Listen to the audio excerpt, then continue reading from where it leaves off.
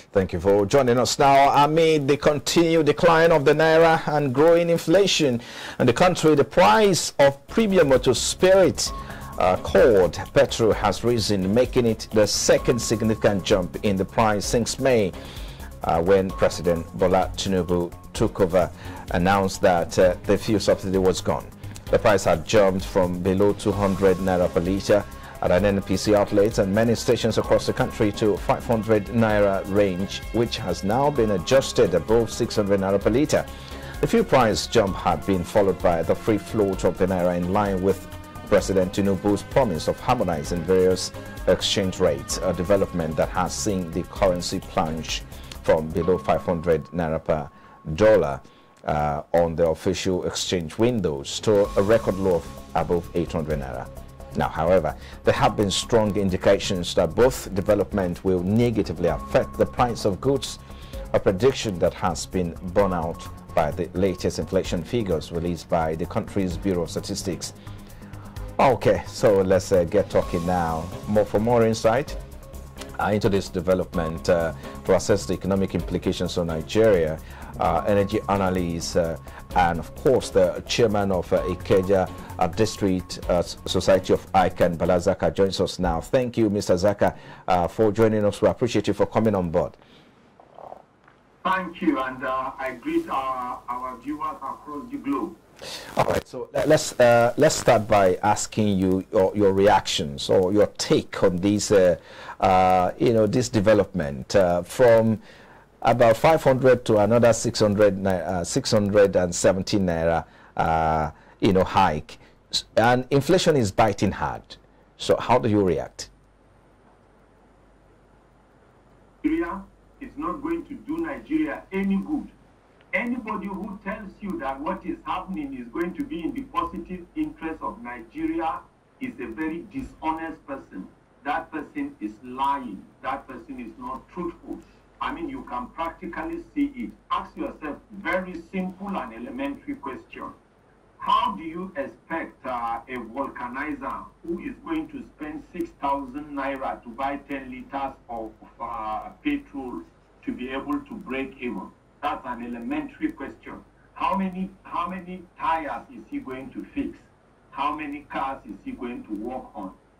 Ask yourself, is a pepper seller or a pepper seller that is using grinding machine, by the time he or she buys 10 liters at 6,000 Nigerian Naira, how many pepper will he or she grind, or how much will they charge? Ask a very simple question. If somebody has a barber shop and has to go and spend 6,000 to buy 10 liters, how many hairs will he or she cut? When you look at it, anybody who tells you that this approach will save Nigeria from the woods is lying to you. Okay. It's all right, but we'll talk about the implications of these on business and how to get ahead from this situation. But let's talk about critical issues. One is the fact that this was not well thought through before it was carried out. But in your own opinion, do you think it was not well thought through? When is the best time to even take this step or make this move? There was no time. The truth about it is our leaders are deceptive. Our leaders are very wicked and dishonest people. This thing that is happening couldn't have happened during the Libya of Gaddafi. As I'm speaking to you now, it is not happening in Indonesia, it is not happening in Malaysia, it is not happening in Iraq or Iran or Saudi Arabia or Norway. Subsidy is a globally accepted economic pain cushioning concept. In what happened now, what you are supposed to do is to remove the saboteurs, not the subsidy. I mean, anybody who tells you that the economy will come out of the woods, quote me, it's pure lies. No matter, even if that person is the president of the world, it doesn't matter. The fact is the fact. What is happening now has rubbished Nigeria. And the next thing you are going to see is, like I said, even before now, that it will lead to our currency devaluation.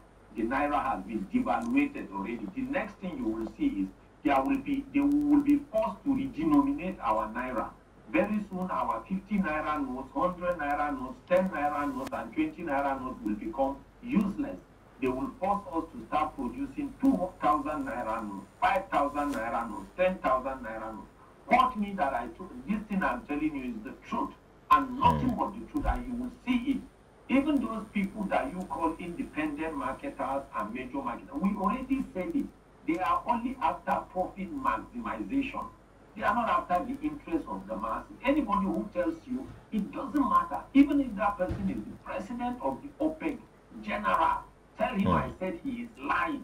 If that person is the president or chairman of African Union, tell him I said he is lying. I'm not here. There is nothing to dilute. And when they started this trash, the price of diesel was 80 Naira, 87. It is about 800 Nigerian Naira. Anybody who tells you that the price of diesel will come back again is lying to you.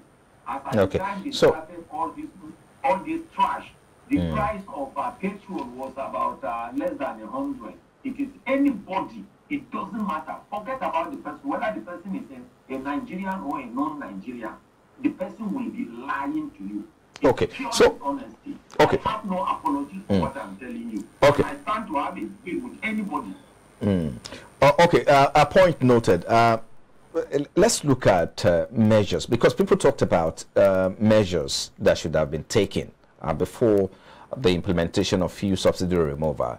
But do you think that it was that should have been the best option with regards to implementing subsidy removal? And if not, what should have been the best option? Or we should have perhaps not even try to remove subsidy at all?